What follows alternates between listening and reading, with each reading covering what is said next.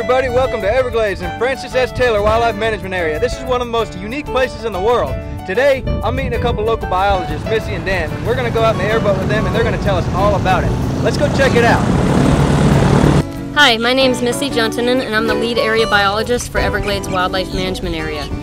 It's over 600,000 acres and it's located in Palm Beach, Broward, and Miami-Dade counties. So some hunting opportunities that are available on the Everglades Wildlife Management Area include deer and hogs, which we offer 3 non-quota hunts for, including archery, muzzleload, and general gun.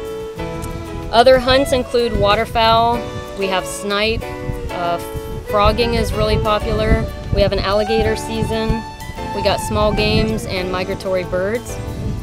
There's many other opportunities to enjoy the nature. People like to come out and fish in our area canals. We also have camping, wildlife viewing, and as you can see, this is a perfect area for recreational airboating.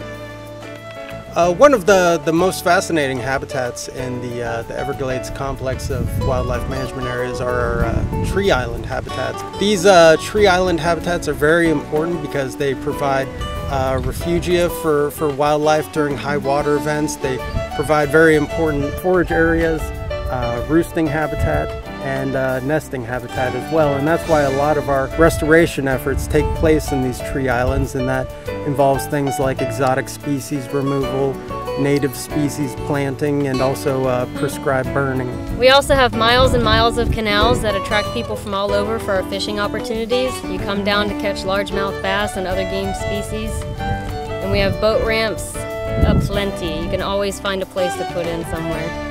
Please visit the Everglades Wildlife Management Area webpage at myfwc.com for more information on our bird list, regulations, and maps.